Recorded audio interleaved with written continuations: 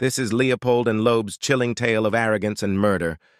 The perfect crime. In 1924, Nathan Leopold and Richard Loeb, two exceptionally intelligent students from affluent families in Chicago, embarked on a chilling quest to commit the perfect crime. Fascinated by their own intellects, they believed they were beyond conventional morality. Their target was 14-year-old Bobby Franks, a distant cousin of Loeb. On May 21, 1924, Leopold and Loeb lured Franks into their rented car, claiming they needed his help with a fake tennis racket repair. Once inside, they struck Franks on the head with a chisel and killed him. Following the murder, the duo attempted to ransom Franks' life, sending a letter to the Franks family demanding money. However, a pair of eyeglasses found near the crime scene led investigators to Leopold. Under intense questioning, Leopold and Loeb confessed to the crime.